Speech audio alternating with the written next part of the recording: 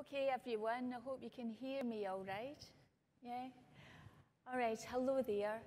My name is Jen Stirrup, and we're going to talk today about Azure Notebooks.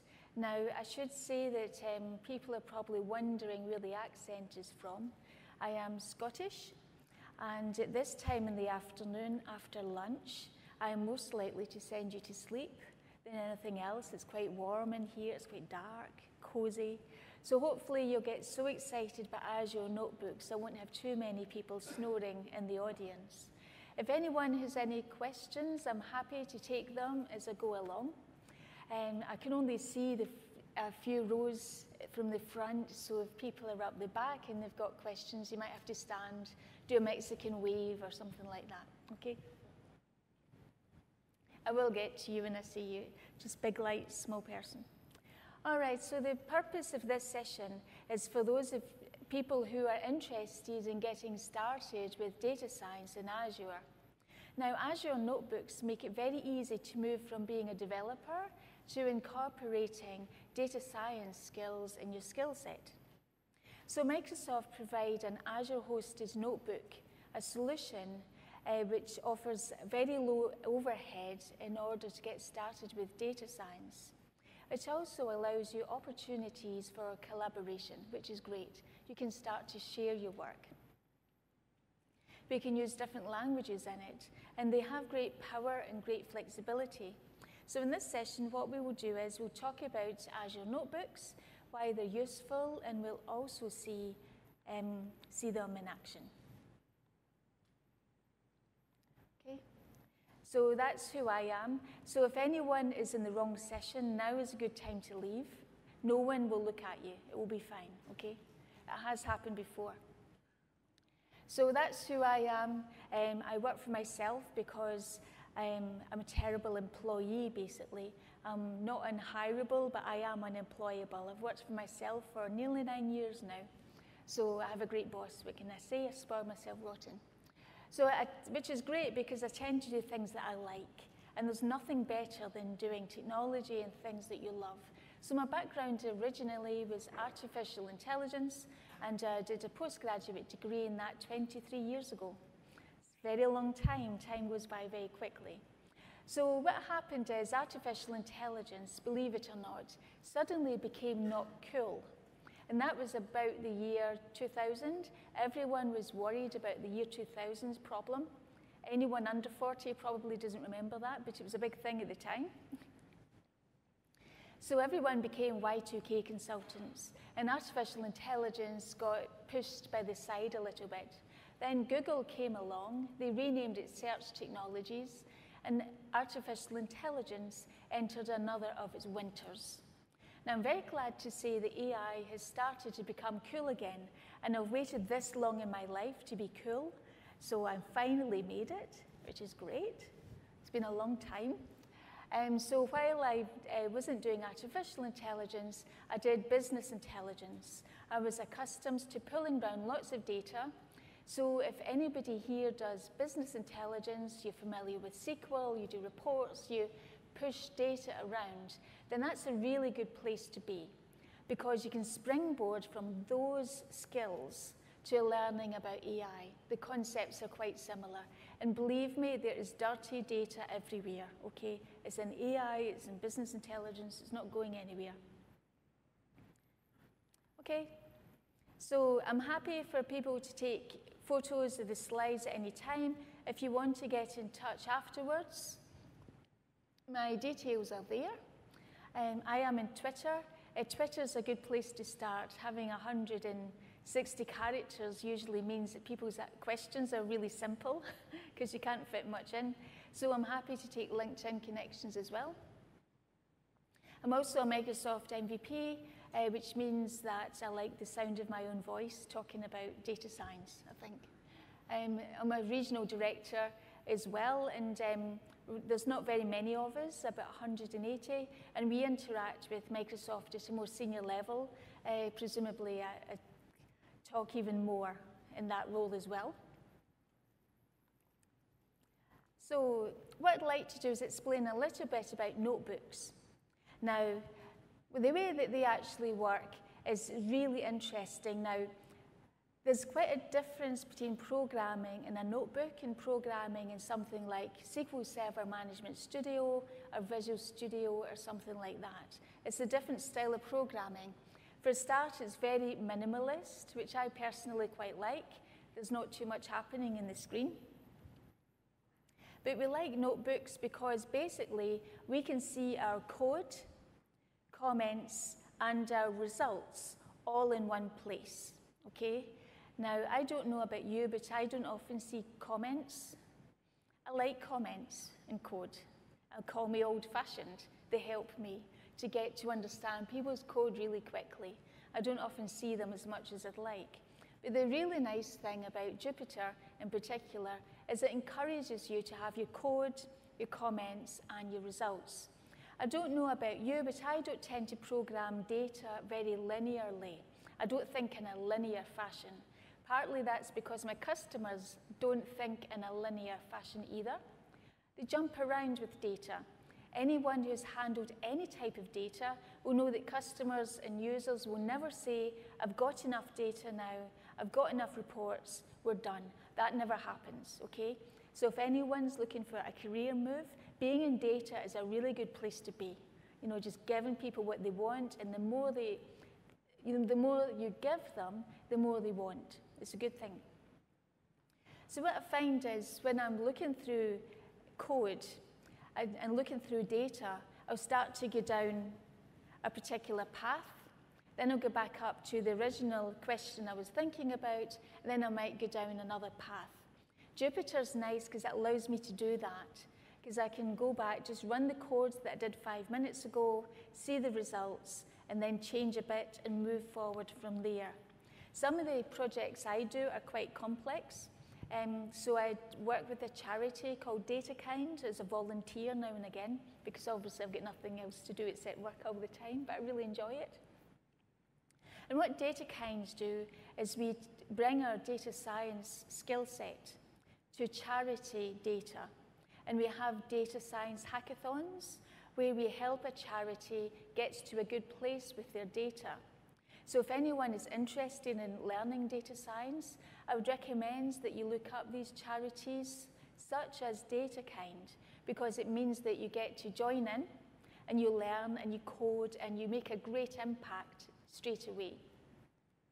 Now, because you're surfing around data, you're not always thinking very linearly, particularly if it's not your data sets that you're thinking about, and that's where the notebooks come in quite handy. So as we'll see in the demo, we don't just have codes, we've got images in there. You could put in a video if you want. You could have charts and graphs appearing as well. So they're very flexible and very engaging. I believe personally in visualizing data. Now I know that that sounds like the soft furnishings of the tech industry, data visualization. You know, people worry about color palettes and, you know, things like that.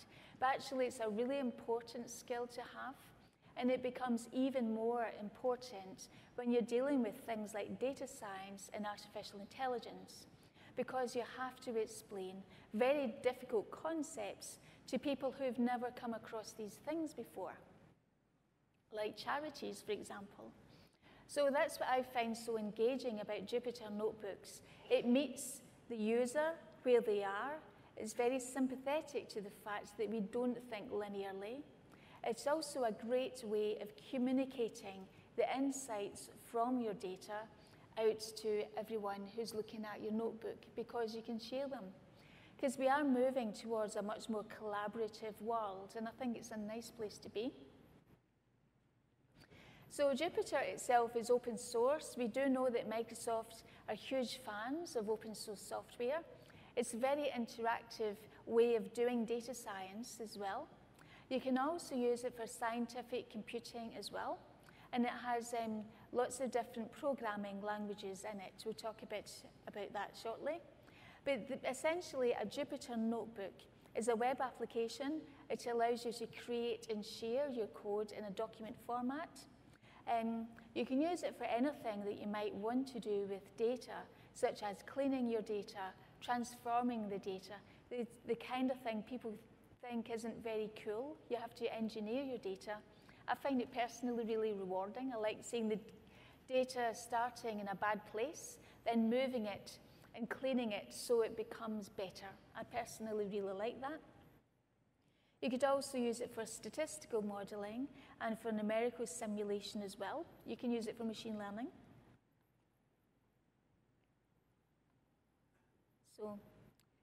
So Jupyter itself has got support for over 40 programming languages. But what we do have in the Azure Notebooks is that it supports Python, it supports R, and it supports F# as well.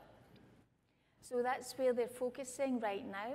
When we look in the demo, we can see the kernel and how easy it is to swap them back and forth.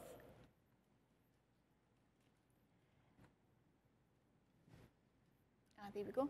So we can also use it to access big data as well. And I feel that people get sometimes quite hung up on how much data they have. But the main thing is about having the tools and the concepts in order to handle the big data. Now, the really nice thing about using Azure Notebooks, using the Jupyter Notebooks in Azure, means that the data can be stored in Azure. I'll show you how we put the data into blob storage, and then we can access it using the Azure Notebooks. That's really nice because it's a very cheap way of storing data. It's already in Azure Blob Storage. We can pop it up there. And I think that's one of the advantages of Azure Notebook, is actually how do you support that, and how do you make sure it's part of the way that your organization starts to support data science. So to summarize, Jupyter itself is a rich web client. You can do all sorts of different really cool things with it. We've got some sample visualizations there. We can have those embedded in our code. So I'm going to focus particularly in Jupyter. We could have used R or F# as well. And we can also get code samples from GitHub.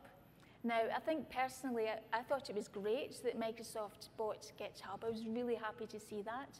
I can see the dots joining together. And what I like is I can go and get samples from GitHub, put them in Azure Notebook really easily. I don't know how you learn.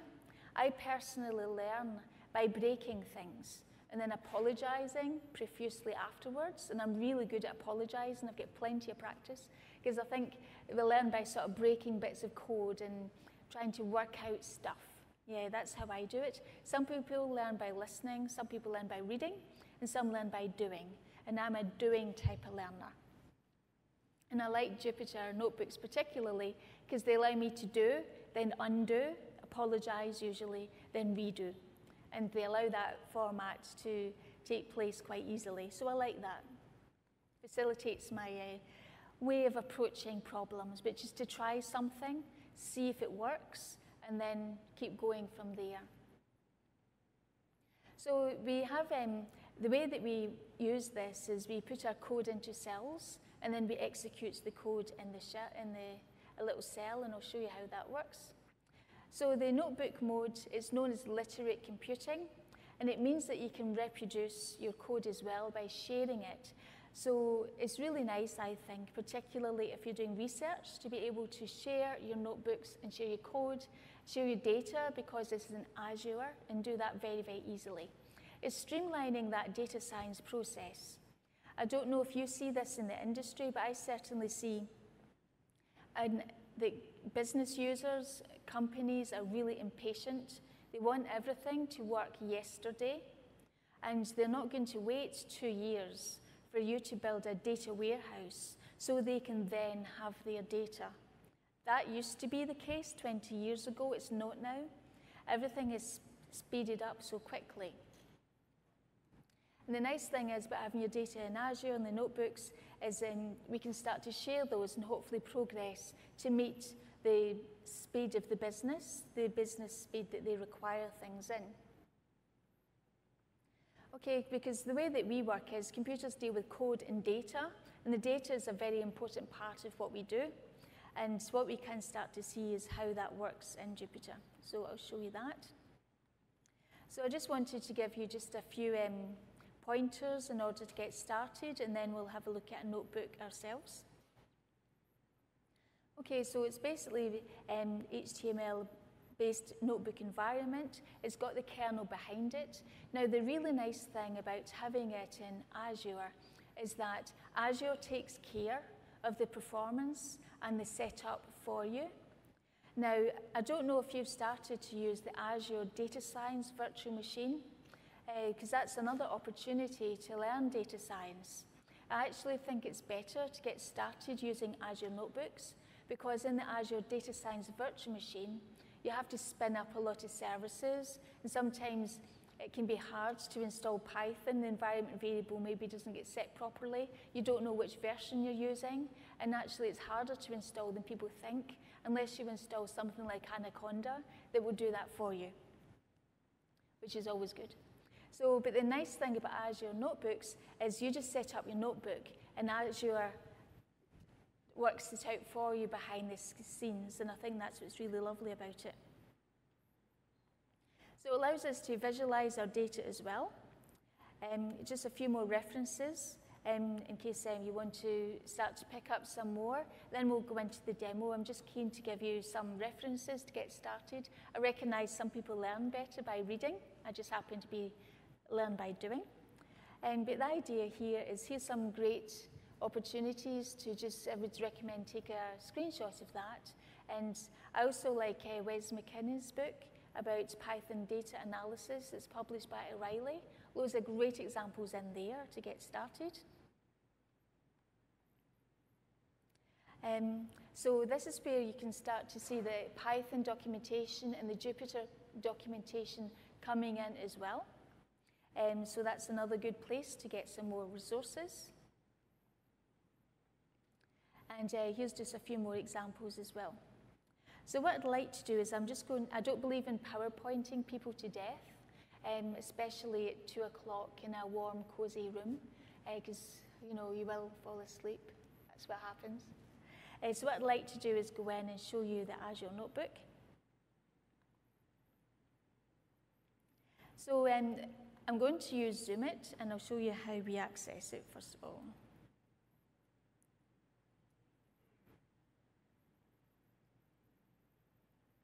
So the URL that you're looking for, hope you can see that, is https://notebooks.azure.com. Now that's in preview. Oh, right, it's not shown, isn't it? All right, okay, let's see.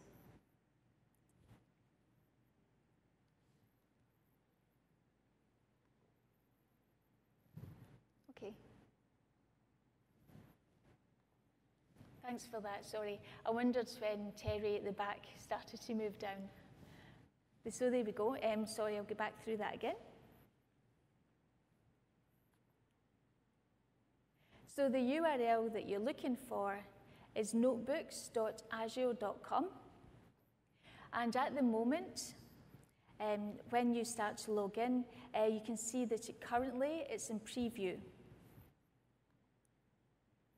So it's a good time to get started with it. It's in preview, which means that it might change now and again. There'll be things happening behind the scenes. So I'm just warning you, it's in preview, so you've had that caveat before we get started.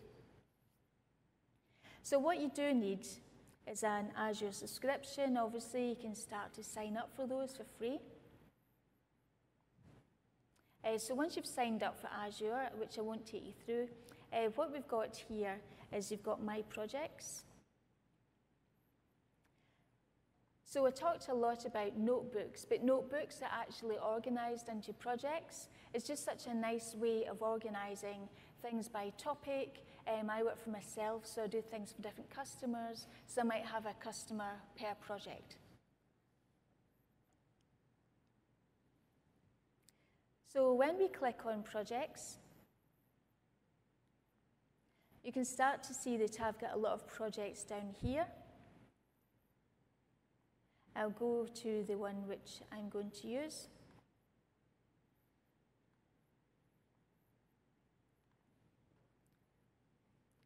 So what we can see here is inside this project, so I've called this particular project MS Build 2019. It wasn't very imaginative, but I thought, well, I will go with that. I don't do imaginative when I'm naming stuff.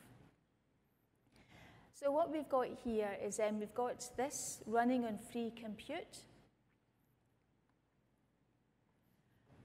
So when you sign up, originally you're on the free compute service, but if you have any Azure virtual machines, what you can do is you'd be able to click on the drop-down list and you'd be able to run and connect to the Azure virtual machine, run your Python from there, for example. I'm just using the free one just now.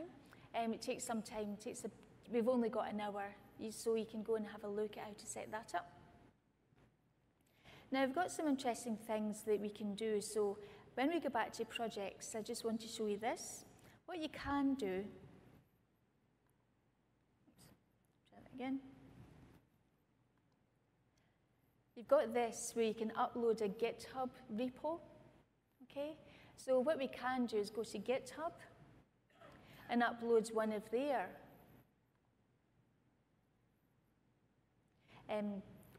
repositories. So say you've got, you use TensorFlow.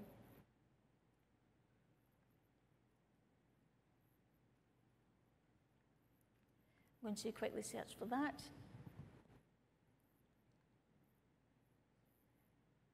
Now just look for the TensorFlow one. Now I've picked the TensorFlow one quite specifically. I know that there's been some talk about TensorFlow. It's something that I see as being quite popular. But what you could do is you can actually upload one of these tutorials. And what you could do there is start to upload one of the GitHub repos for TensorFlow and put that in the Azure Notebook. And the reason I mention that is because I tend to see that when I'm working with data scientists, actually when I work with IT departments quite often, they've got a cottage industry of technology. So they've got different types of technologies all over the place. But that can make it quite hard to support. But by moving things into Azure just means it's sometimes easier for the IT teams just to streamline that support. And they know where they are then. They're not looking after 10 different things. They've got enough to do usually. So we can start to upload one of these repos as well. So we can go down to tutorials.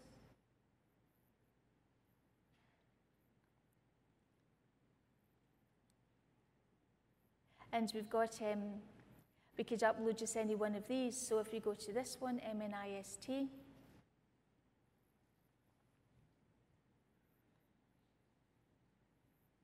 we could just upload this particular URL, and that would be imported straight into our notebook. I'm not going to do that because it takes some time, but all you need to do actually is take the URL from the top and then upload it from here.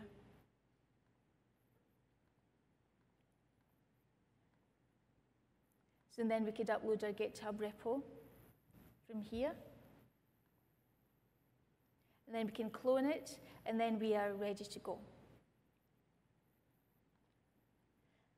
So the one that I'm going to use is I'm going to set up an experiment, which is looking at the number of sunspots and trying to work out if we can predict how those appear in the future. So before I do anything else, I want to show you exactly where we get the data from. So credits to the sunspot index and long-term solar observations. What we're going to do is take this data.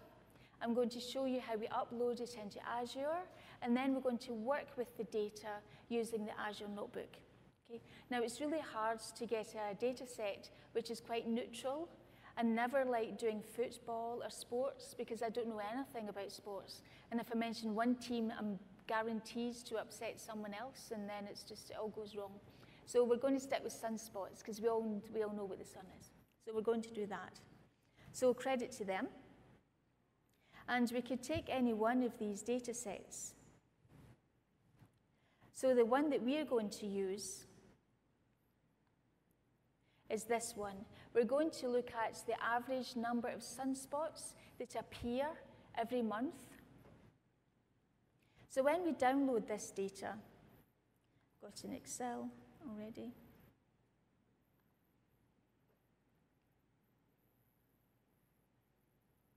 So I still love Excel. I know we've got the rest of lots of other tools now, but I still love Excel. It will always have a special place in my heart. So here's what the data actually looks like. And Excel is just a nice way of showing it, as is Power BI.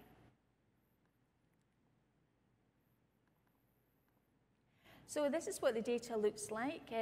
We can see that the data goes back for a very, very long period of time. So it goes back to 1749. So that's when people started to record the number of sunspots. So we've got the year. We've got the year in fractions, because I hope you can see that the data is recorded monthly. So that's 1749. So, and then we can see the monthly average number of sunspots, which is in this column here. Then we can see whether the data is provisional, for example, or whether it's confirmed or not. But the way that this particular lab works is they will go and they will verify the data, but sometimes that might take a little while. But so if the data is still to be verified, they're marking it in that column as being provisional. So that's what the data looks like when we see it in Excel. So when we go to the Azure portal, which I'll just load up here,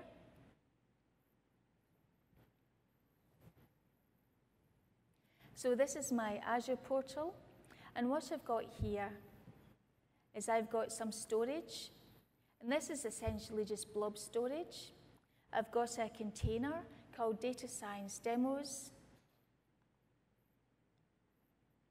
and then we can see I've already got a lot of files in here. So I've just used CSV files because they're nice and quick to load. Also, if anyone wants to try these exercises and things that I'm doing, it's a nice, easy format. It's a lowest common denominator. So we can upload files quite easily. Got the upload file here. The other thing that I do need to have is I need to have the key and the details in order to be able to access the Azure storage blob. So let's go back to the code and I'll have a quick look at how we do that. So just to summarize before we proceed, what we're doing is I've downloaded the sunspot number data from this scientific repository here. They're based in Brussels, in case anyone's interested. And what I've done is I have uploaded the CSV data into Azure Blob Storage, and that's the name of the file here, and that's a monthly format, which we know from the title just there. So then when I've uploaded the data, the first thing I do need to do is have a think about how can I get my Azure Notebook to really understand and see that data that's in Azure Blob Storage. So I'll show you how we do that.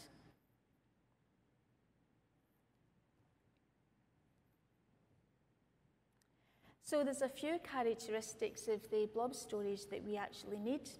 The first thing we actually need is the account name. So here it's called Data Relish Demos. I'll show you where that is in the Azure portal.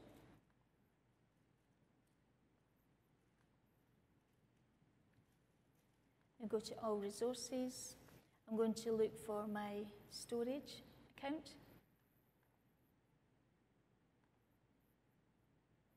We can see here, Data Relish Demos is actually the name of the storage account, and that matches what I've got here in this piece of code. I just need the account name here.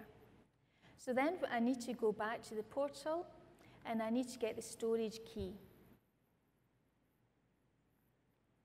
So I can get the access keys on the left-hand side. And the access for doing that is over here. So I can see I've just double checked that's the storage name, Data Relish Demos, and then I've got one of the keys here. I've also got the connection string, which I'm going to use this particular key here in green. The storage key begins with the same characters. We know it's the same one. So once we've done that, it needs the container name, which I've called demo, and then it needs the name of the file, and it also needs an output as well, which I've just simply called output CSV. So when we go back to the portal, we can see, I'll go back to the demo just there.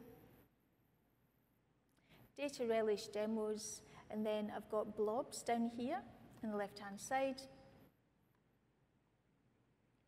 And that's me accessing the blob storage. And I've got demo, which is the name of the container, and then I can see the files in here, in this folder. And that's how we actually access and tie together Azure Notebooks with the data. So because we're using Azure Blob Storage, you can imagine we can put a lot of data up into Azure. And that's what's quite interesting about it. We can start to think about using big data sources. So we'll leave the portal just now. And what we'll do is we'll have a look at the Azure Notebook itself before we dive into the code. Now, the first thing to notice is this is the notebook that's inside my project. So the first thing I'd like to do is draw your attention.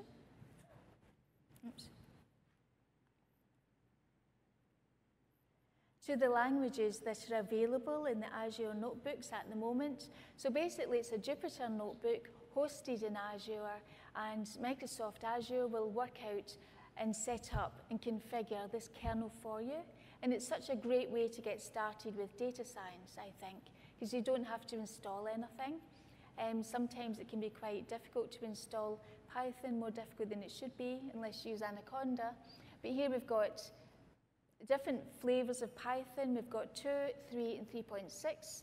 We've also got R in there as well, and also got F# in there too. So the nice thing about that is you can change kernel inside the notebook as you go along. And it's nice because it means you can get started. You don't have to actually try and install anything. So there's a few things to note. So what we can do is we can checkpoint the file if you want to do that and have different versions of it. Always good if you're the kind of person that I am. I like to break stuff, go back, fix it, and move forward. Editing the notebook, you see here we've got these cells. So hopefully you can see that. So here's one of the cells here. Click on that one. Now this is just basically some markdown. And all I've done here is just an aide-memoire and a credit to the people who actually generated the data in the first place. These people here. So what we've got here is we can actually add in different packages to the Python kernel. We can see the kernel over here in the right-hand side. The name of the project is here, called MS Build. We've got the version of Python here, which is Python 3.6. And this is trusted, a trusted notebook. And we've also got the Python logo at the top. So the first thing I've done is put in some comments. Now what you can do is you can add in an extra cell at the top, cell above. I'm going to type in this as a comment cell. And what we can do is you can see that there are different things we can do with that cell. We could have it as a heading, we could have it as code and markdown. So what I'm going to do is I'm going to run that as a markdown. I'm going to click on it. And that just allows us to put a cell where we want it to go and then run it, whether it's a comment or whether it's a code or results. So then the next thing that I've got here is in Python.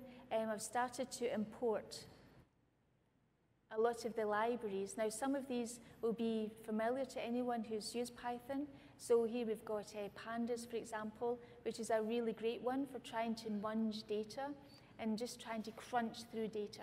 That's one of Python's strengths, I think. It's designed for difficult data cleansing jobs, I think, isn't it? I think that's a really good thing. So the first thing we need to do is we need to import all of these libraries, and that makes it really flexible. The next thing we do after that is it's just good practice to have all the libraries up at the top. Sorry, can you, hi, is there a question? Libraries that have not been installed, you should be able just to call them. I think what happens is it's going to install it for you behind the scenes. There's some other, at the end I'll dig out some notes for you on that, but I'm sure it'll go off and just install it for you using pip. So, and I think that's pretty cool actually. There's so many different things we can do with the language. It's very, very interesting. Oh, sorry, yes, hello.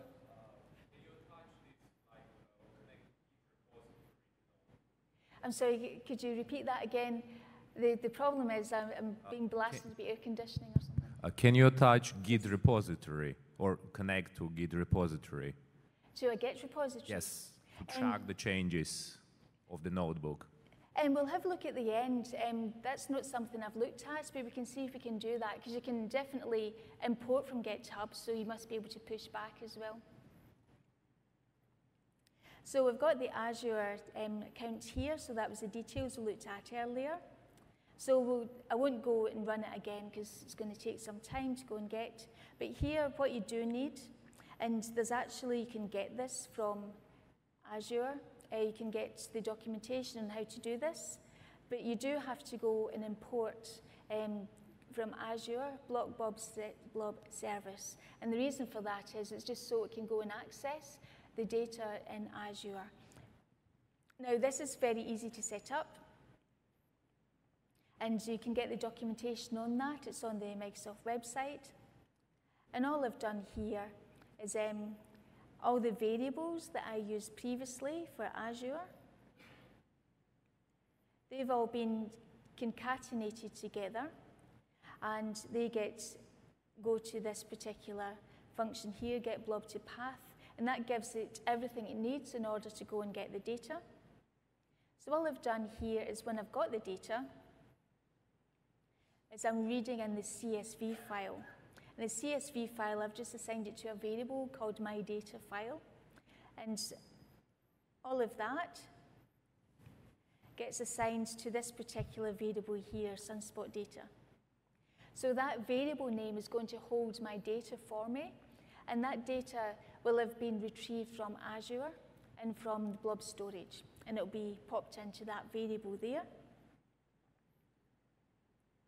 So I've gone and got a few different files here. We won't go through all those, but basically it's the same process. You can upload more than one file. You just have to make sure and call this particular service. So now that we've installed and uploaded our libraries, we've got our data, we can start to use it pretty much like any other piece of Python code that we're doing, which I think is really cool. You can get up to speed quite quickly. We've not installed anything. So what we've got here is I just wanted to print out the data for you. We can see what it looks like. Year, month, we've got the year in fractions, monthly means sunspot number.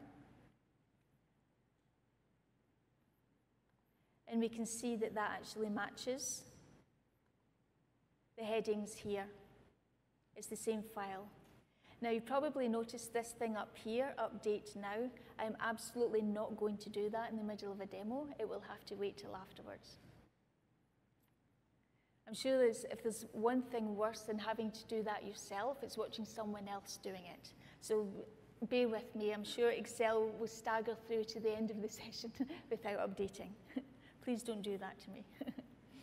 So then we can start to explore the data. Now, I'm a consultant, I work for myself, and I often get data sets which I have never seen before. And the likelihood that they've done anything approaching a data dictionary is pretty low. So I've been in AI and business intelligence for 23 years, and I think I've seen 2 customers who have done a data dictionary. Does anyone here have one? No, exactly. I rest my case. Okay. So because people don't really explore their data, and the reason they don't want to do it is because they think it's got nasties in there, and they're probably right. Okay. So that's the problem. But then we start to look at the data. So what we can do is this little command here, describe. I think Oracle's got the same command actually, and it's in SQL, it'd be SB help. What we've got here is just the column names, and it does a nice thing where it's going to try and work out the descriptive statistics of the data for you. Now, when I'm building data warehouses and things like that, I very rarely see anyone use descriptive statistics at all for any data. And you think, well, what's the point of that? And I'll give you an example. I did some work for the NHS in the UK, and all they wanted to know was the average number of bed days, people that's, sleeping in beds, who had diabetes. And you think, well, that's easy, right? You just count up the total number of overnight stays in hospital, divide it by the number of patients who've got diabetes, that gives us the average. Didn't work like that, because a lot of the data had got mixed up, and it was about the dates. So the admissions date of the patient going into hospital was actually after the release date. So when you did a difference between the two numbers, it was a negative number, because the release date was before the admission date. Does that make sense? Well, it shouldn't, and that's kind of the point. So it meant that you had people staying in hospital for negative number of days, and had one poor person that was in hospital for minus 189 days, because they'd swapped around the admission and the release date. And the reason I found it was because I did some very simple descriptive statistics just like this. What was the minimum number? The minimum number came up as a negative, and straight away that told me there's something wrong here. So if you're not doing basic, simple descriptive statistics, I recommend that you do. People will think you're a genius in the office, because you'll pick out that kind of thing that has a big business impact, okay? Because sometimes the stuff I do is not very smart. I just ask the right question, and nobody's checked before. So I have lots of war wounds about that. But doing something like this is actually really important from a business point of view, because some of it just doesn't make sense. I had one customer that couldn't work out the median for 4 years, things like that, and I don't know why. I've just never figured it out. But it's when you start to help people to do things, you realize that they are in quite a mess with their data. Okay. So we can see here, what I've done is I've assigned a new variable called new sunspot data. And what I've done is I've only given that 2 columns. I've given it the year month, and I've given it the monthly mean sunspot number. So basically all I've done is taken this bigger data set and just cut out the columns that I don't need. So then we can do some nice things. We can start to print the data, which is what we see here. We've got the year month, and then we've got the monthly mean sunspot number. Now, the really interesting thing about this is when we start to look at it, we can start to see patterns emerging. Now, I like patterns in data. It tells me that there's something interesting happening. We actually have patterns in data all the time. That could be seasonal Christmas shopping. It could be people buying concert tickets, peaks and troughs in the data. So that tells you something's happening. And these are the kind of patterns we're looking for, particularly when we're looking at things like patient data or customer data. What's happening? We start to see cycles appearing. So that starts to pique our interest a bit. So what we can start to do is with this sort of code in Python, we can start to do some interesting things around splitting the data into a training set and a test set. Now, this is something that's very important when we are building models in data science, and Python has got loads of different functionality for doing that. Now, when we look at time series data, it's actually a bit more interesting, because we have to keep the sequential nature of the data. We can't just say, oh, well, we'll mix up January and put it next to April. It's not going to work like that. We need that sequence. So what we've got here is we are keeping that sequence and just splitting it into testing and training sets. So what we can do there is once we have split it into our test and training set, is we can start to do some predictions on it. So based on the training data set, we can start to do some predictions on how the sunspot data might appear in the future. So we can see here using this pattern, the red is the predictions, and that's how sunspot data might appear later in the future. And the code to do that is just here. We're using a training set and a test set. And then we're just plotting it. And I've used the more simple data set for that, the one with the 2 columns.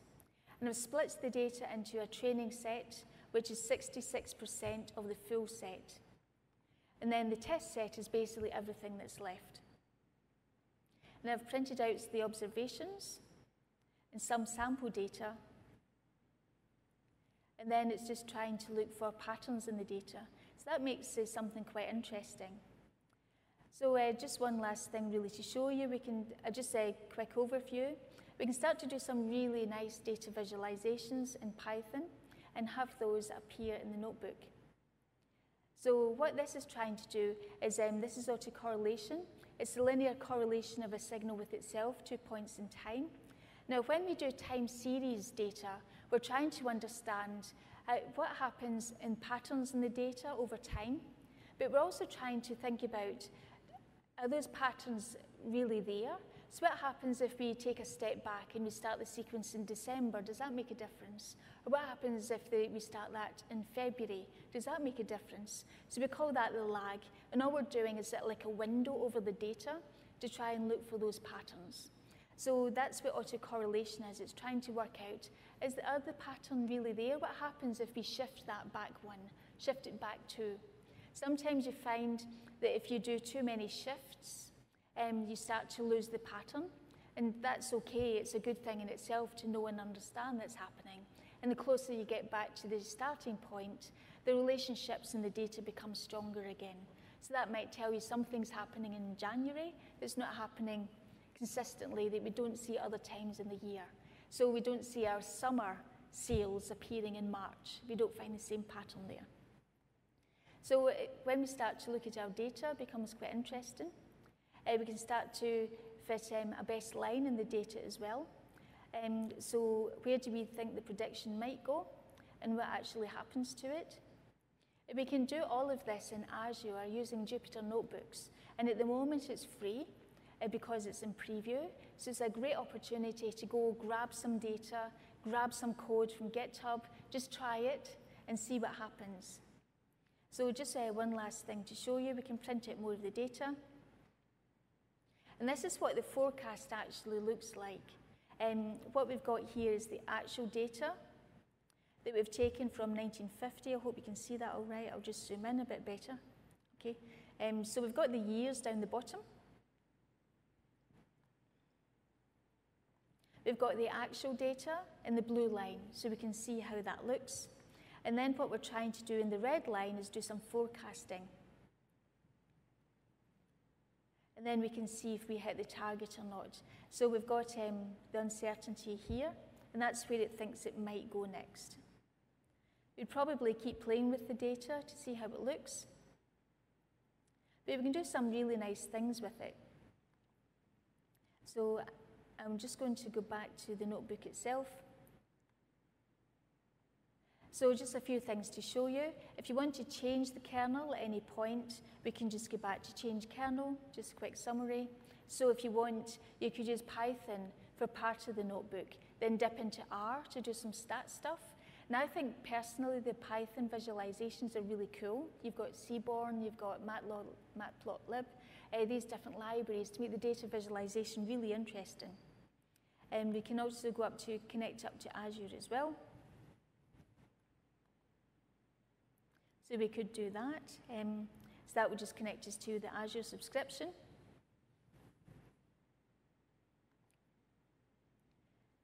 So do you want the project to use Azure credentials and grant access? Yes, I do. Thank you very much. So I'm happy with that. So now it's going to log me into Azure in the normal way, which is very cool. So it knows who I am already because we have got it's got my login over here. I'm already logged in.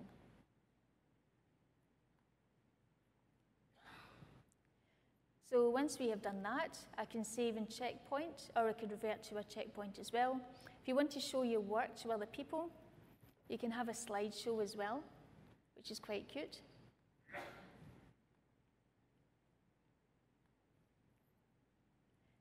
So I'll just go back to the summary.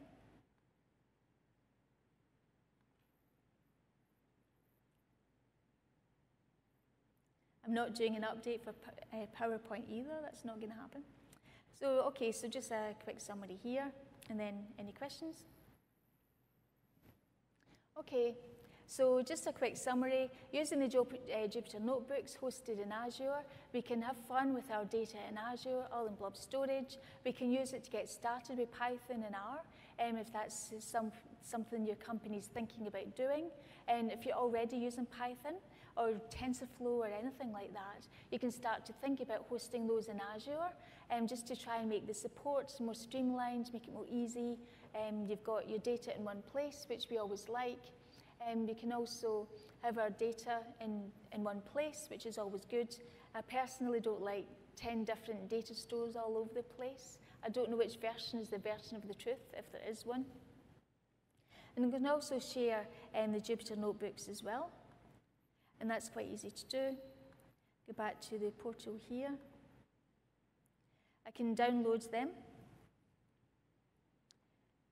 I could download that and share it that way. I can also move it to different folders if I want. And then I could stop the kernel if that was an issue. We get project settings here. We can set up different environments too.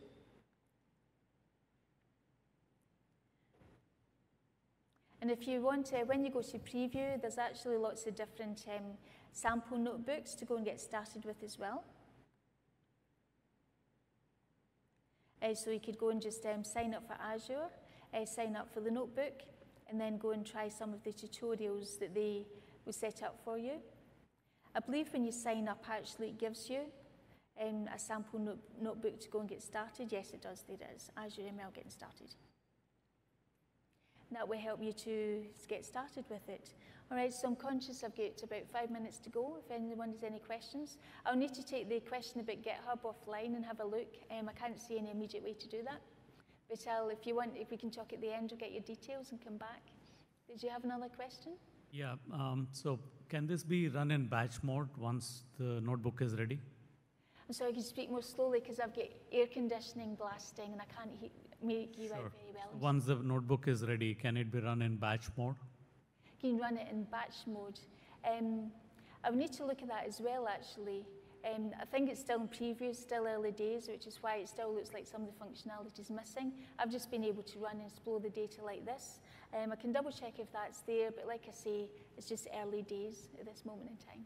Okay, the batch mode, and also if it can be deployed as a service, it can be consumed like REST API. Yeah, that's right. Yep, that's it. Thank you. Right. If there's no more questions, if you want to grab a coffee before everyone else does, then I'm happy with that. But I'll be hanging around at the end anyway, if there's any individual questions. But thank you all very much for coming, and I hope you enjoy Microsoft Build, and thank you for having me along.